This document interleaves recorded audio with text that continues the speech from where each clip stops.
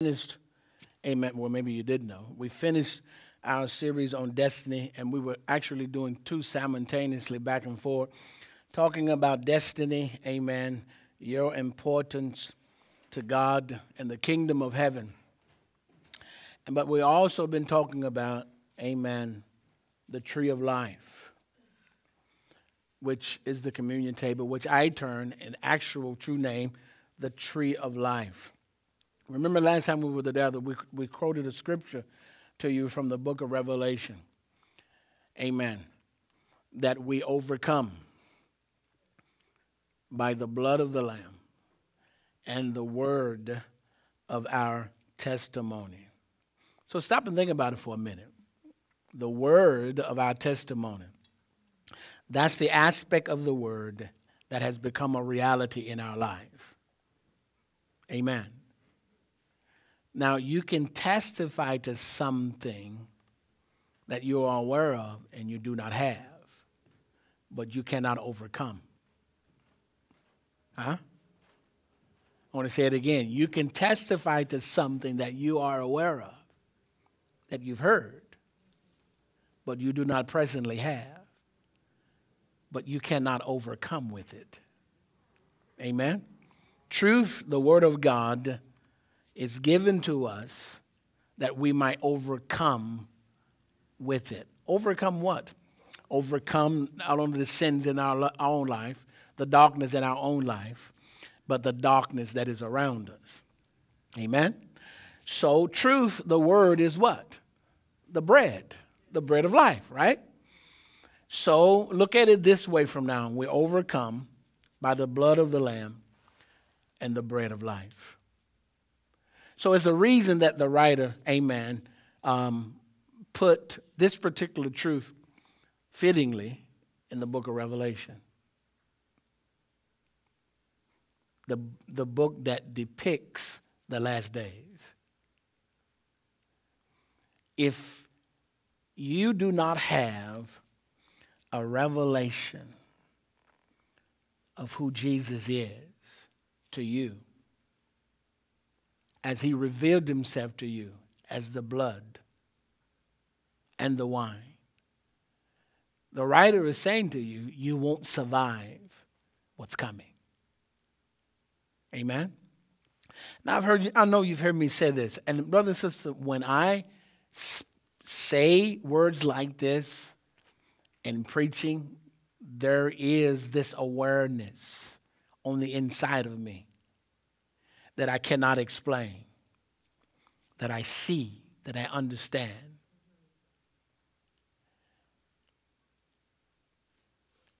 That's coming.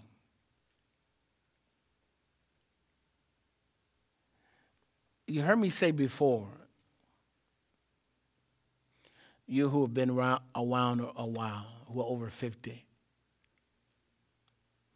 you've seen our world change. Not just from a global standpoint, but from where you live. To many, that is your world because many have never been out of the state. That is their world, their surroundings. You've seen it change. Many do not understand the spiritual implications that has embedded itself within the change. And as the changes occur, we who are Christians should be changing for the better.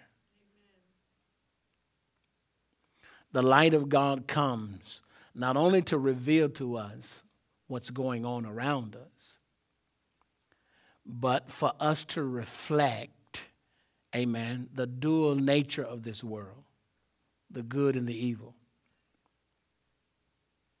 Because remember, there were two trees in the garden, the tree of life and the tree of good and evil.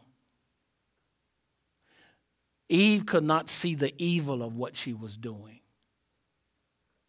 because of the so-called good that was being told her.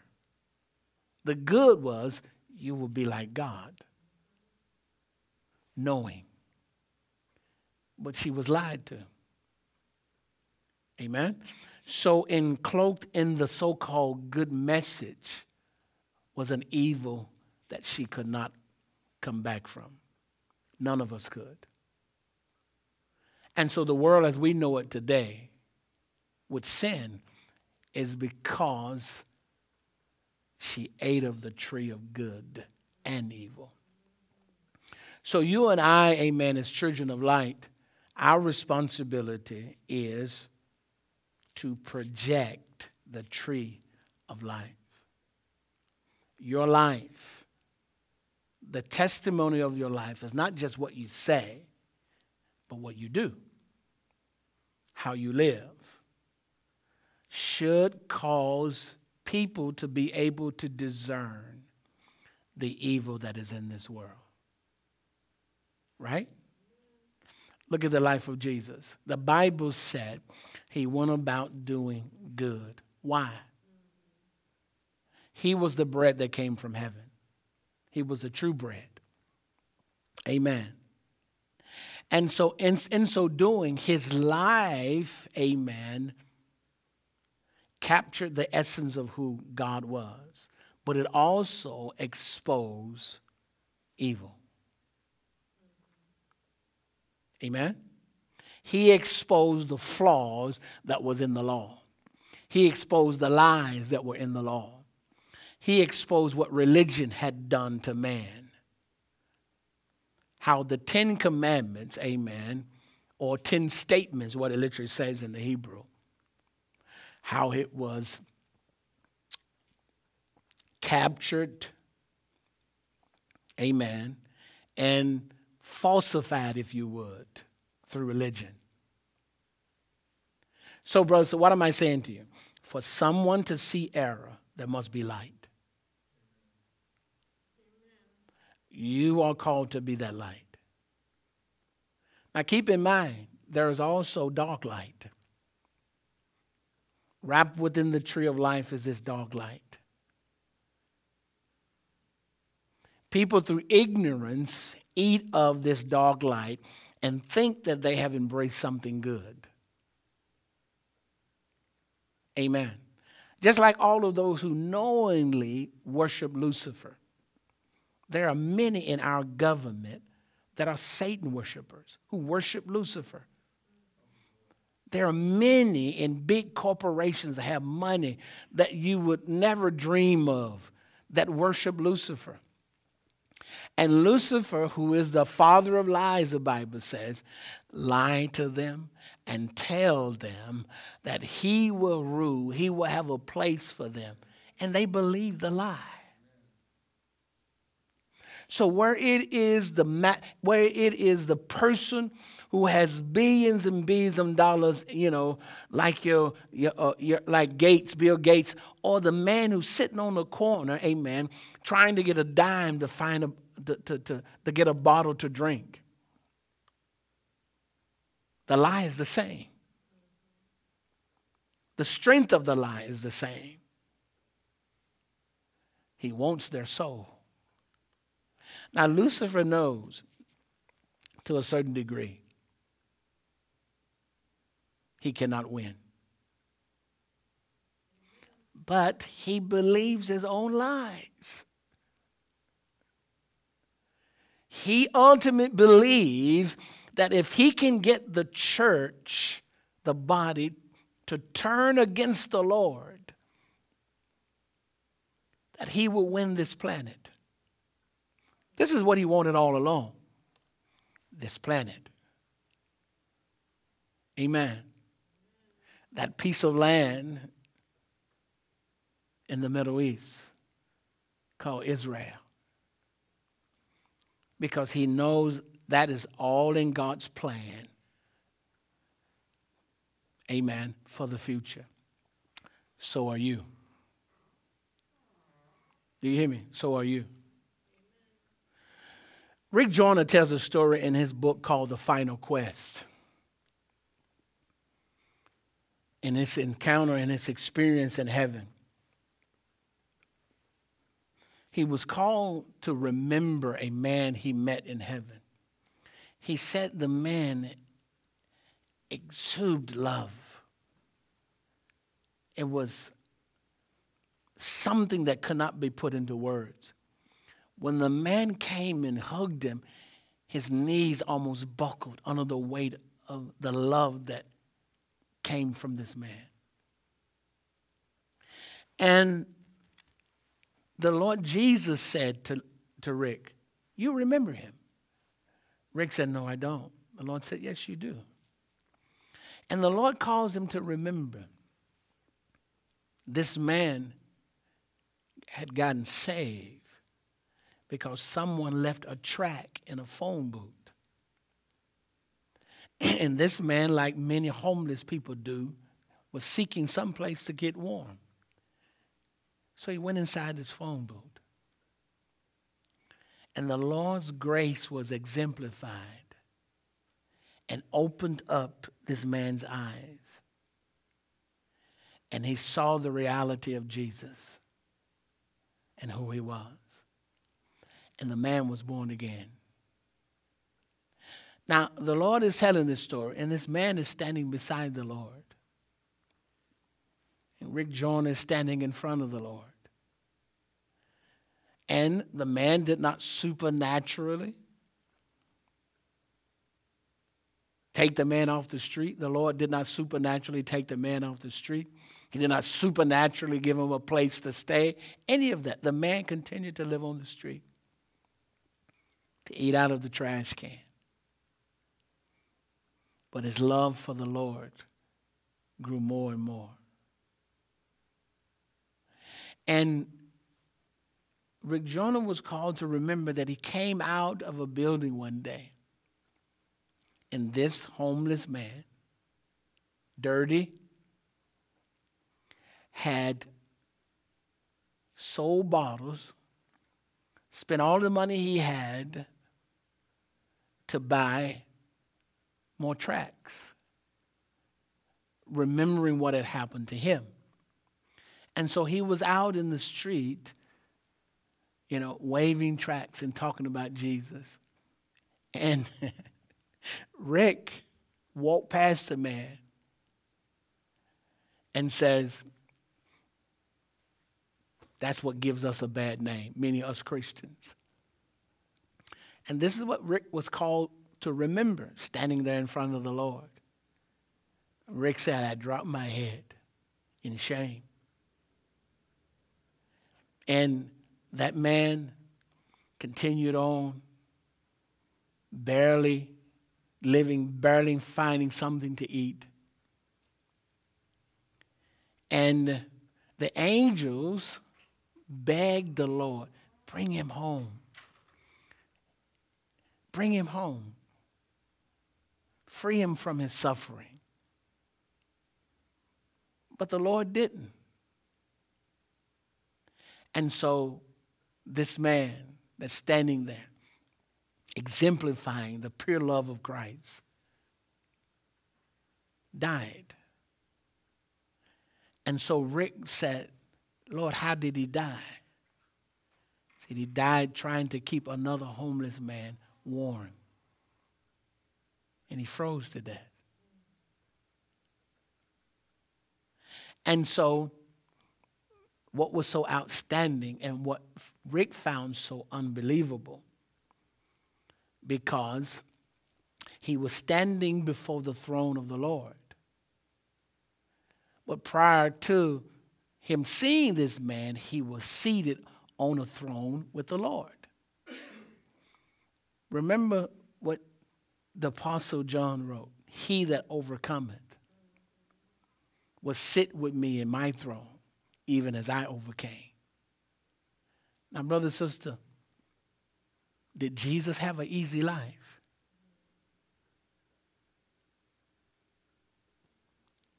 Now, look at what Jesus had versus what he was born into.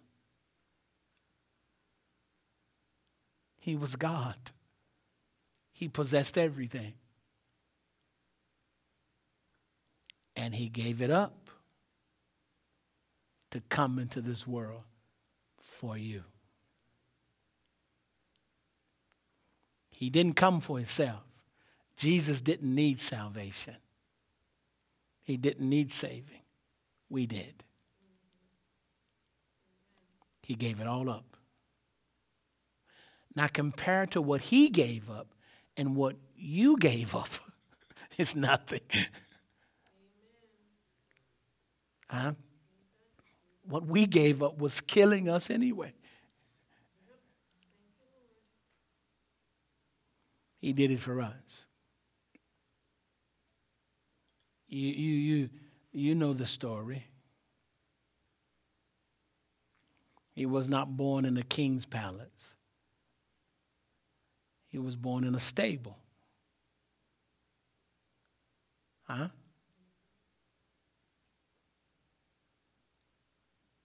In a stable, no home. His parents had no home. Yet he was a king.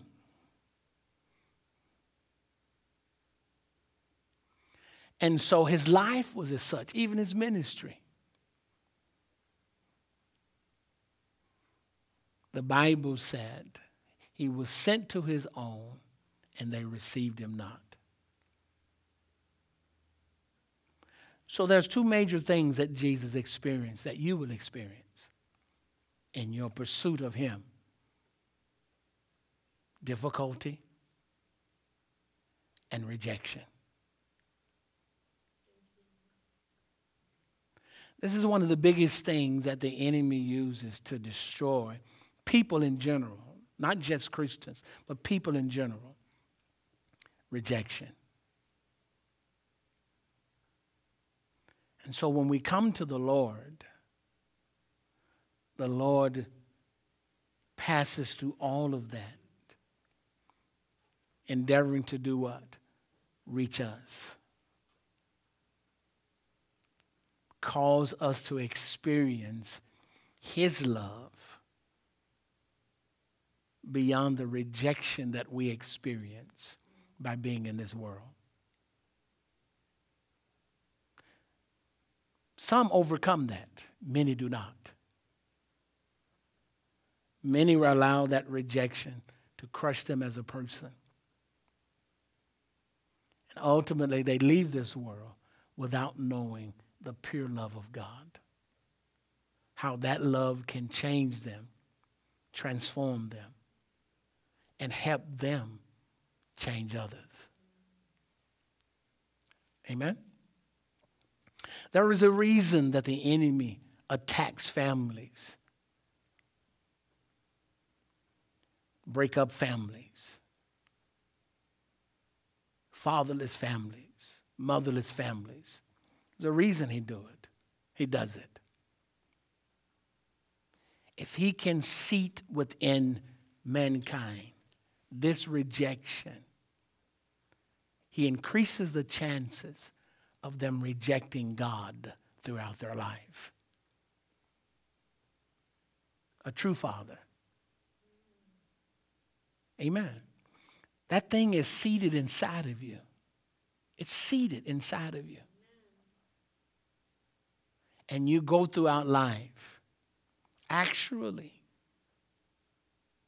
looking for love.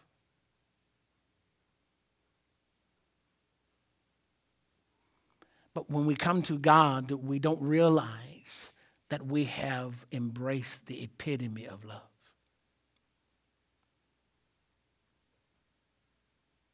A person that knows everything about you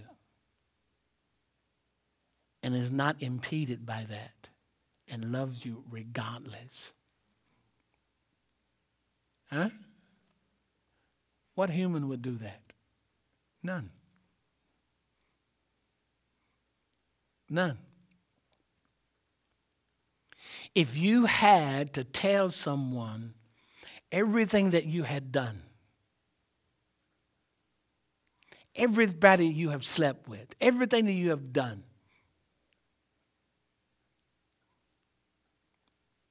before they embraced you, what chances do you have of them accepting you for who you are? If that's what you had to do, it's very little chances. But the Lord does it regardless. You have to understand God is not like man. His love is beyond comprehension. Amen. So Rick saw this man seated in the throne with the Lord. There were many others there. Those thrones was mostly filled by women and children, not men. Women and children. What does that tell you about the pride and the arrogance of men? And so that's when the Lord stepped toward him and this man stepped toward Rick. And so Rick posed this question to the Lord because he's seated with him in his throne. He has become love. Now listen, one thing, and this is why the Lord does it. As much as it hurts God's heart, the Lord did not take him out of his situation. Why? Because the difficulty and the suffering was infusing in this man a love that the world was not worthy of.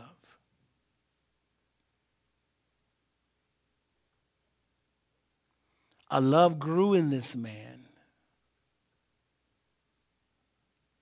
that would not have grown any other way. Now you have to understand this. I don't understand fully why, but this is what the scripture says. Because God knows everything. We come into the world and the Lord gives each one of us a measure of things. And one thing that the Lord said to Rick,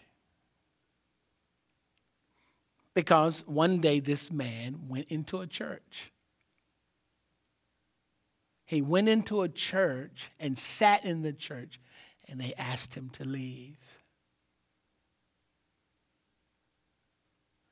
And the Lord made it known to Rick that the love that this one man had was worth more than everyone that was in the church.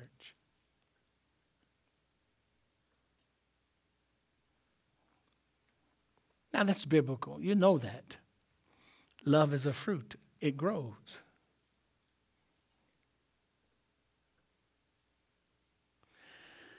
So the Lord said to him, when I created this man, he had gave him a measure of love. And then he created another man and gave him more measure of love. Let's look at it this way. Let's say one measure and four measures. One grew up in a Christian home, embraced by Christ's love. The other one did not, which was this homeless man. And the one that grew up in a Christian love, in a Christian home, didn't take what he had and increase it. But this one who had only one measure increased it beyond the measure of the one who had four.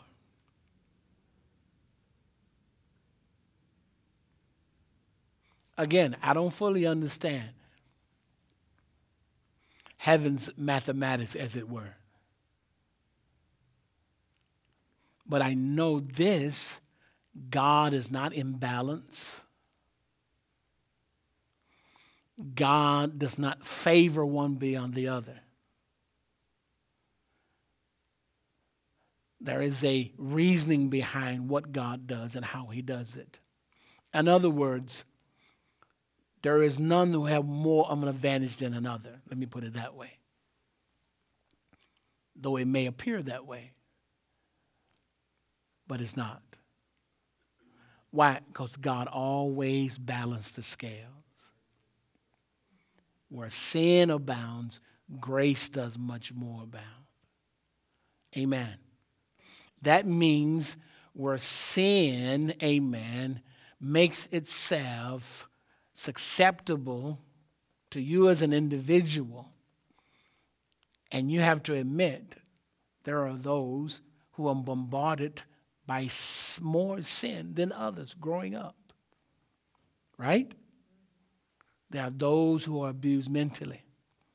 There are those who are abused sexually that are not in other homes.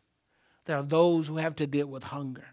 There are those who have to deal with homelessness, who don't in other homes.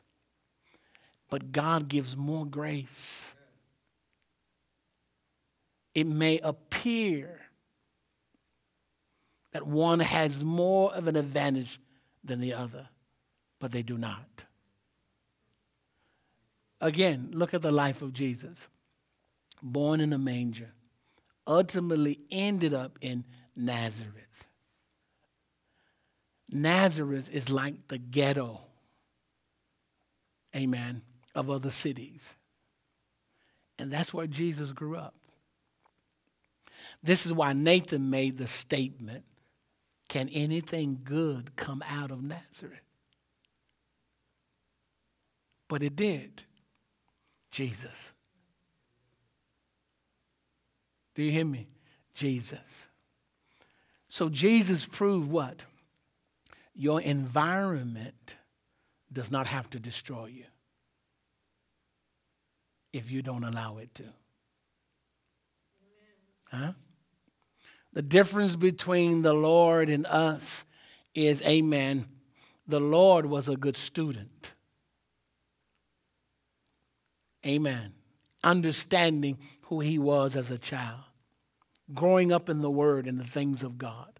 Knowing the ways of God. Our ignorance have been our demise.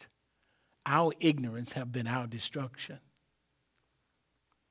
But God never leaves us, right? God is always there. He's always there. So, after understanding all of this, Rick looked up at this man. And the man looked at him and said this to him. Remember my homeless brethren. Remember them. So, what am I saying to you today? Regardless of where you find yourself, Christian or non-Christian,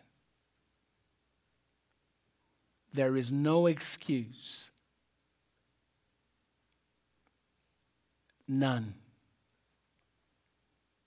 that we can give as to why we did not surrender to God. There is none.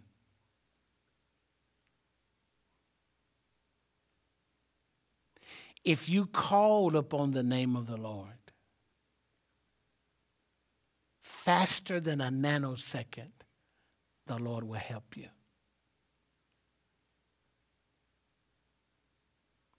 The enemy's job is to keep you from calling.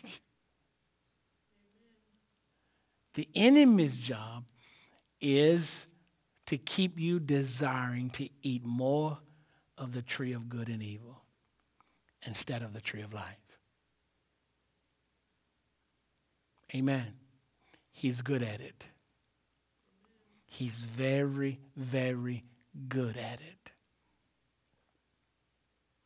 So what do we need as believers? What do we need as people of this planet? We need a revelation of who Jesus is. Back to what I said before, brother, sister. There is a great responsibility on you as Christians.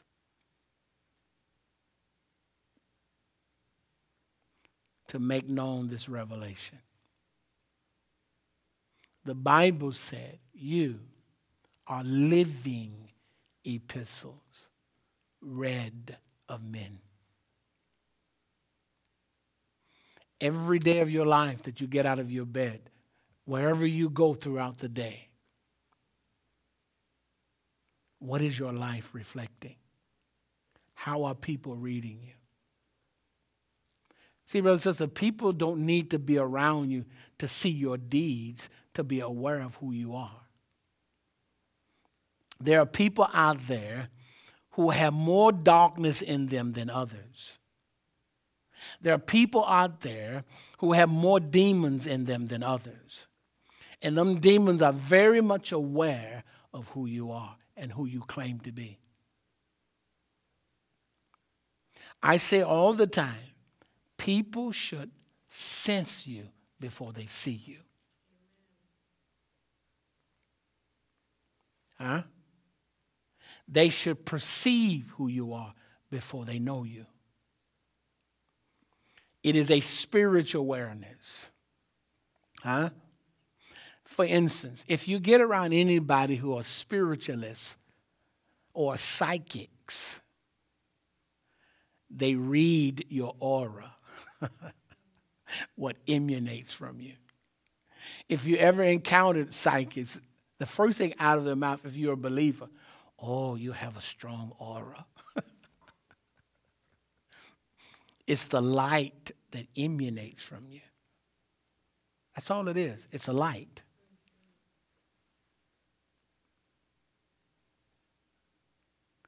The more you suffer, and I'm not talking about you being abused by the enemy.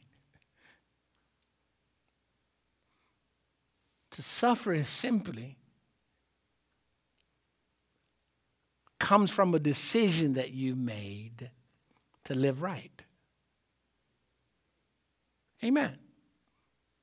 When you make a decision to live right, darkness targets you. Amen. It's just like wearing a target on your back.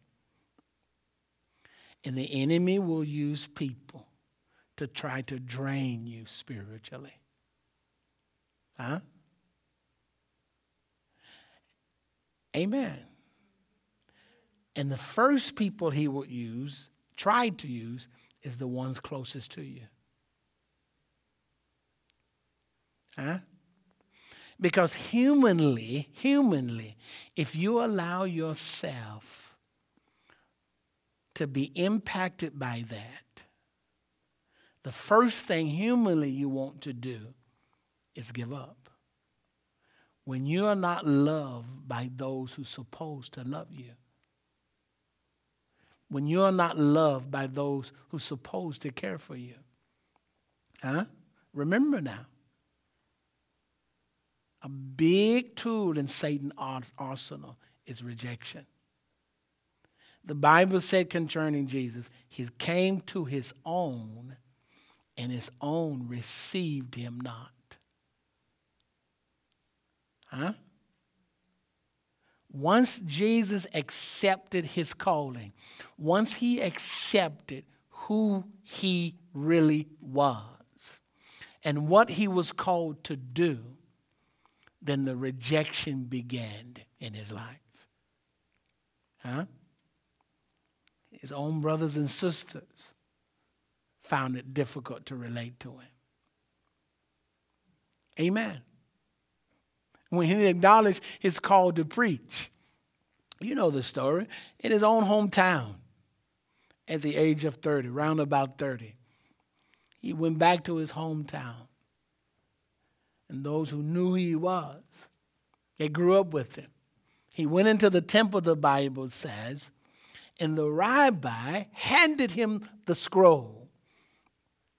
And Jesus turned to the scroll of this writing of Isaiah. The Spirit of the Lord is upon me. For he had anointed me to preach the gospel to the poor. Now, Jesus is reading this. Huh? Then he handed the scroll back to the rabbi. Now, the Bible doesn't say this, but history say this. Flavius Josephus, a Jewish historian, in the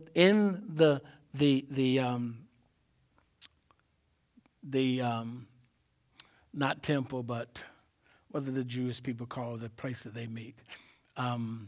Synagogue. There was always a chair out there that's placed there for the Messiah. And Jesus went down and sat in that chair. Then he said to them, you would say to me, Son of man, heal thyself. In other words, do what we heard you were doing in these other places. In other words, we want to see some healing. Now, this is his own hometown.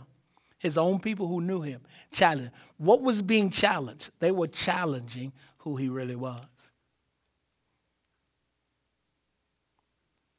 Jesus came into his purpose and his destiny. And his own hometown challenged him. His siblings challenged him. His mother never challenged him. The Bible says she would simply reason and think when certain things would happen. Huh?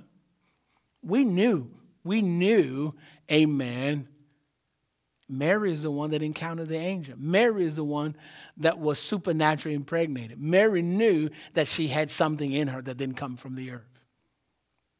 Right? She knew this. By what she asked him when he turned the water into wine. Jesus looked at her and said, woman, why are you asking me? My time is not yet. But he did what his mother said. Why? He never, ever rejects faith. So his own hometown challenged him. But Jesus did not back down from who he was. See, brothers and sisters, this is what this is all about. This is about your identity. Your past life will reach up and try to grab you and deny you who you really are. Every time you yield to your past life, the life, amen, that you give up that before you knew Christ, amen. Every time you yield to it, you are denying, amen, who you really are, who you were destined to be. The reason Christ came inside of you, amen, to make you like him, you're denying that. And it does not matter, amen, what side of the tracks you were born on. It does not matter what family you grew up in. It does not matter. You cannot blame any of that. Because the Lord intricately watches over everybody, saved or unsaved, amen, doing what? Endeavoring to bring them in to who they really are. But you'll never find out. You'll never know who you really are until the one who created you comes inside of you. Then it begins. It begins. A journey of reality. A journey of truth. The more you embrace him, the more you embrace who you really are. Amen? This is what happened to the man Rick Joyner saw. Even on the street, the man became who he was destined to be. Huh?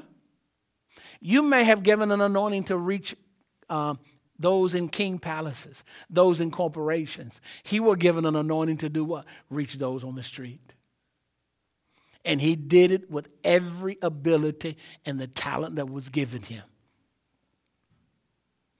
What are you doing with the talents that were given you? Making excuses for who you are, where you were born, what happened to you is irrelevant. Because if you accepted Christ, amen, he rises above all excuses. Amen. He makes excuses null and void. He is the one that sets you on the path, amen, that you are destined to walk. Christ is. Huh? So right there in Jesus' hometown, Right there, the first aspect of his ministry, the first place he gets a chance to preach. Say, whenever God puts something inside of you, whenever something new comes inside of you, whether there's a revelation, amen, of knowing God endeavoring to show you who Jesus is, or show who you are, or God endeavoring to get you to do something, whatever first steps you take is going to be challenge. Right there. And it's important how you respond, because you may not get a chance to respond to it again. Do you hear me? So right there, the Bible said, now listen to this. This is the Son of God with the Spirit without measure. The Bible said, and there he could not do. He could not do any great works, save he healed a few that were sickly. So what happened? So it seems that they, amen, were right. It seems that they won the argument that he was not who he was saying he was, because he could not perform mighty miracles. And he could not perform mighty miracles because they refused to believe. The Bible tells us that he could not do what he was destined to do because of their unbelief. Do you hear me? Their unbelief shut down the Son of God. Brother, sister, unbelief stopped him then, it stopped him now. What am I saying to you? When Jesus comes inside of you, the Holy Spirit's first objective is to reveal Jesus in you. That's who you are in him. You have to believe in that. Do you hear me? There might not be a whole village, amen, or a whole tribe shouting at you that you are not what you are destined to be. But what is important is what you believe. Not what anybody else believes. What do you believe about your destiny? What do you believe about your calling? What do you believe about what God put inside of you?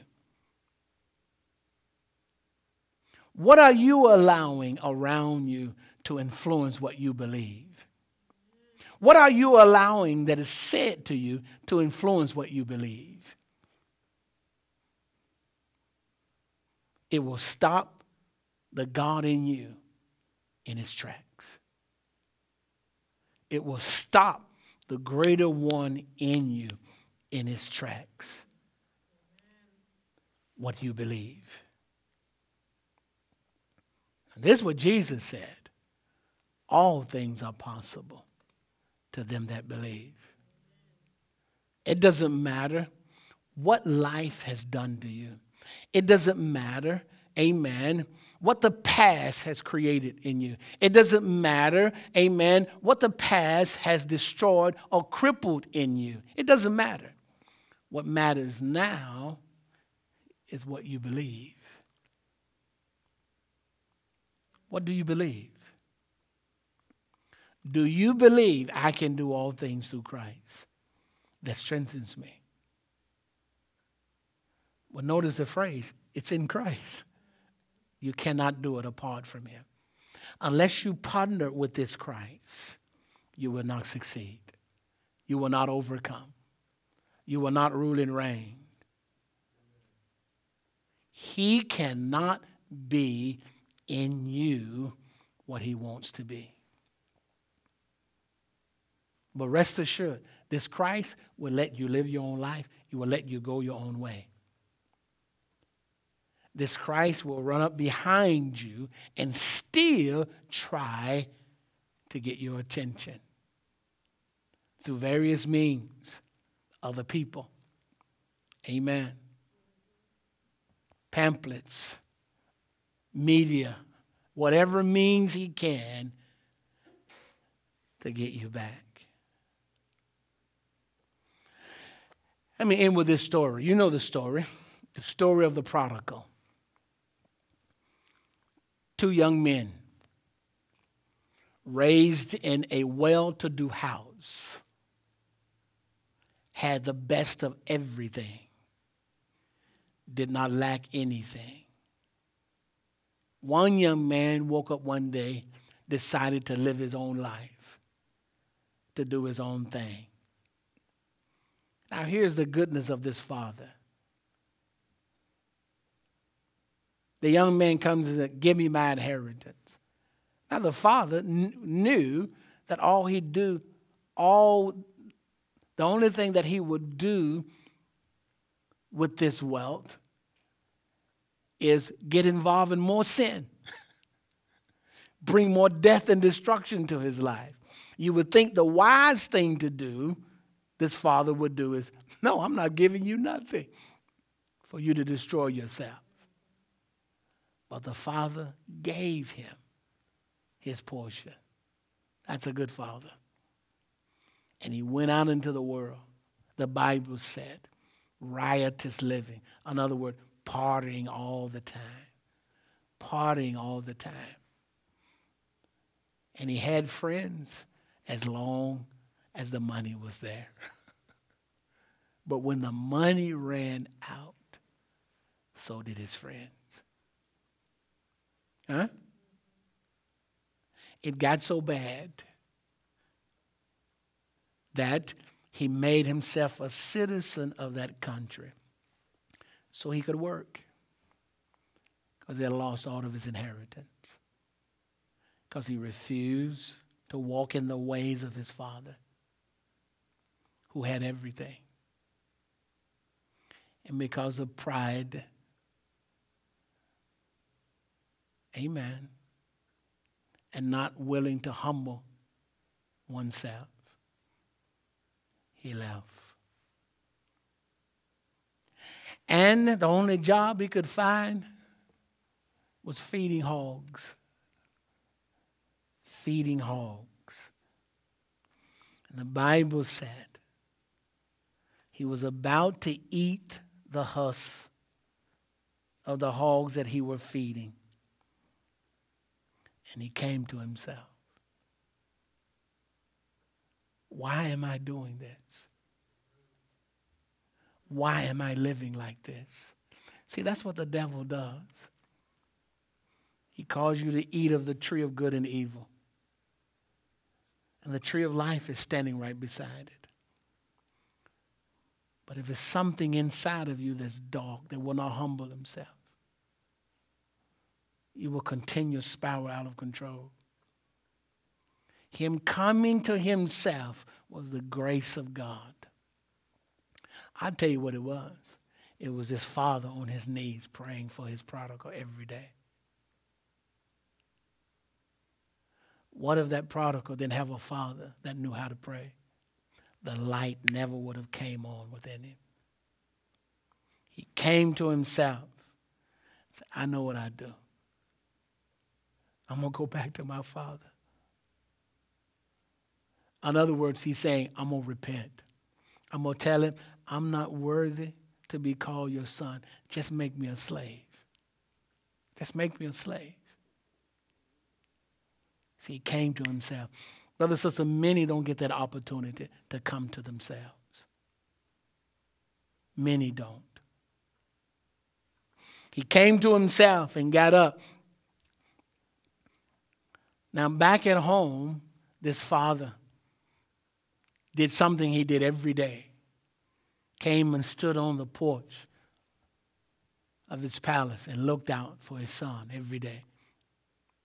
He believed that his prayers would bring him back home. And one day, he sees the son coming back home. The son gets to the house, falls upon his father's neck and weeps, and the father is weeping. The son is repenting of his foolishness. The Father saying to him, all is forgotten. That's a father's love. That's a real father. All is forgotten. So the father calls his servants, let's have a party. Dress the fatted calf. My son who was lost is back. But here's another son in the house. The father lost one son that day when he left. He almost lost another son when that one returned. The one who did not leave, standing there with unforgiveness in his heart. See, he wasn't forgiving like the father. And the father says to him, what is the matter with you? He said, this one goes off, blows his inheritance with foolish and riotous living. And I never left you. I was right here in the home doing all of your bidding. You never made me a party. You never gave me any of this. Notice how twisted his thinking is because of his heart of unforgiveness. The father looked at him very strangely. Son, all that I have is yours. In other words, he could have had a party anytime he wanted to. What am I saying to you, brother and sister?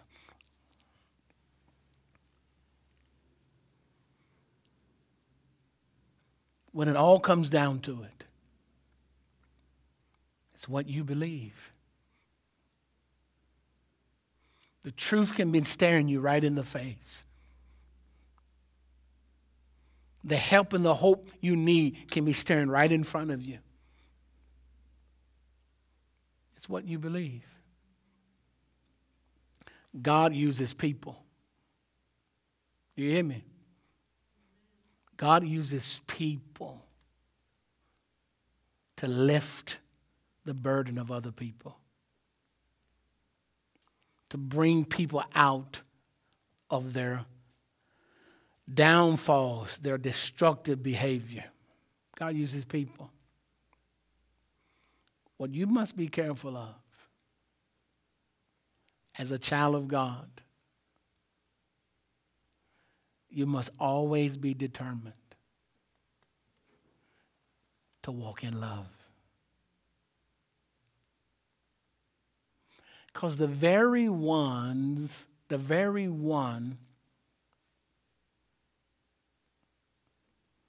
that can bring you out of where you are could be the very people that you have a problem with. Amen. It is just like God to do that. And you will not come out no other way.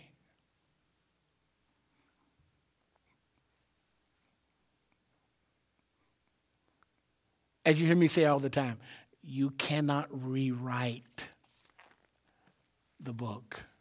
You can, but not to your advantage. You cannot rewrite it. There is a book in heaven with your name on it. And the angels of God that follows you around are allowed to read the pages of that book. And their responsibility is to bring to pass what is written concerning you. That's their responsibility. But as powerful as heaven is, as great as these warriors are, they cannot do it if they cannot get you to believe. They cannot.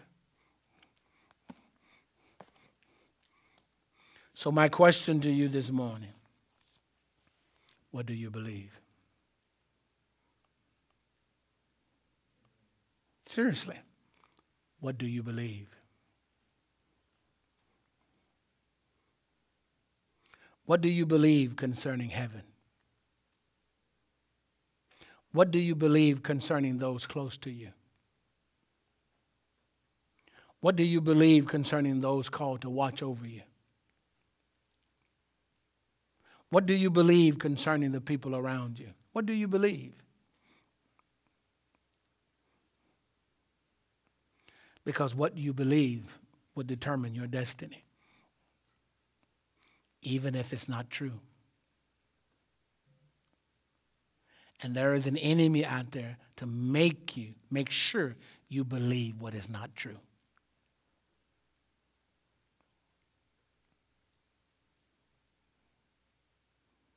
The devil is good at what he does.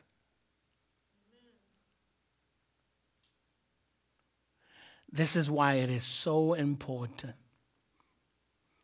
to look unto the greater one. Amen. This is why it's so important to walk in the light. If you walk in the light as he is in the light. Oh, let's see what the scripture says. Very, very, very powerful. 1 John. If you walk in love, there is no occasion of stumbling in you. Love releases light, and light reveals what's in the darkness. So, if you are stumbling, if you are walking in the darkness, if you are tripped up by the enemy, somewhere in your life you've stopped walking in love. I did not say that. This is what John said. There is no occasion of stumbling in him.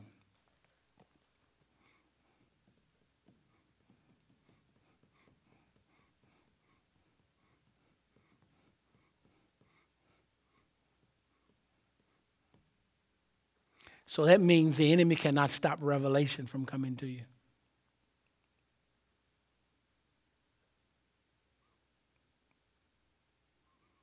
It's kind of like you're walking along, there's a big pothole there that you step in, it'll break your leg, but a light shines and you see and you walk around it.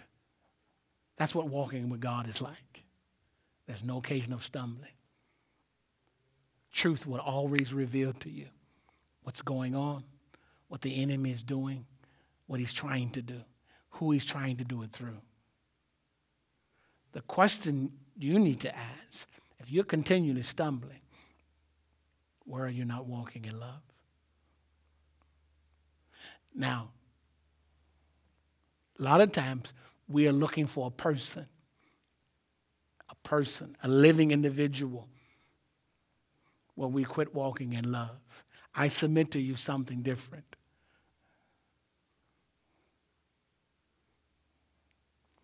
Jesus said, if you love me, do what I say.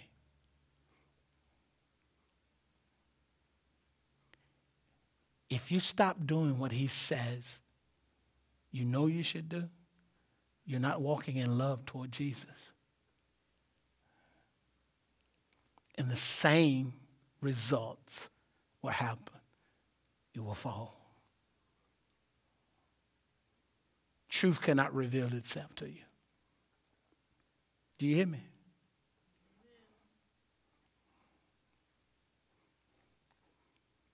Ultimately, he is the one we're trying to please, not people, right? He is. So your first place you need to look is where I stop walking in love in retrospect to my King. And then, where did I stop walking in love in retrospect to people?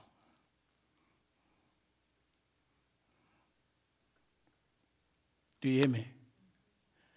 Stand to your feet.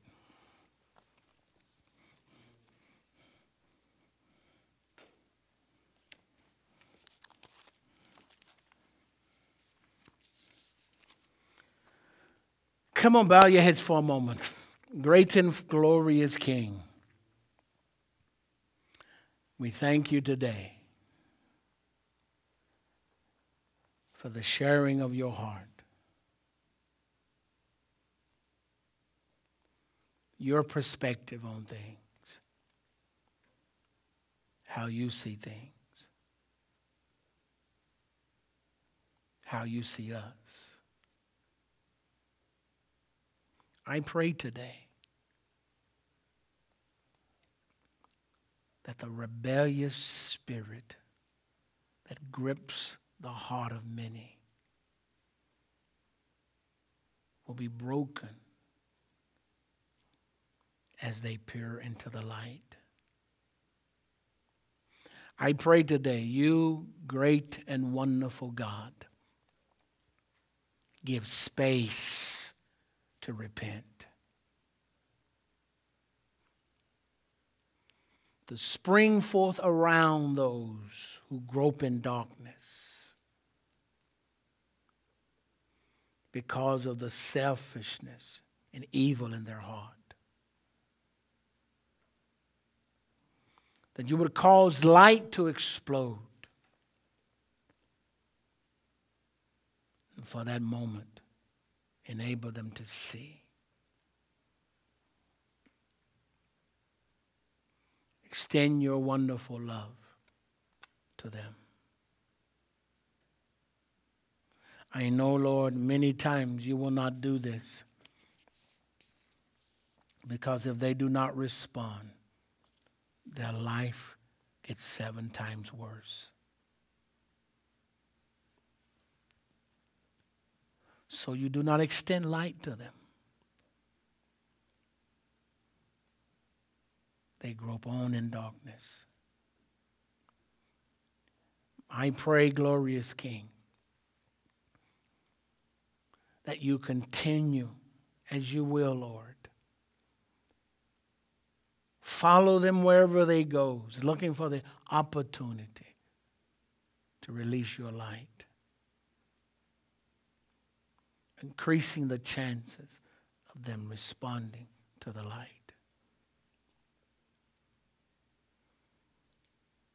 Thank you for your faithfulness to us. Thank you for being good. There is no doubt, Lord, we are not worthy of what you do for us. All have sinned and fallen short. It's because of your great love that we stand today. It's because of your great love that we are not consumed. Because of your great love that heaven continuously put up with us. Thank you for those who fall to their knees in prayer for the prodigals all around the world. Thank you for those who never give up, who never cast away their confidence, knowing that the light will spring forth speedily. That they will come to themselves. In a brief moment, they will see who the real enemy is. Thank you, Lord, for all those who stand in faith for those prodigals. I pray that you will strengthen them today, wherever they are. Encourage their hearts today to not cast away their confidence. Thank you, Papa. Wonderful, wonderful God. You are the great restorer.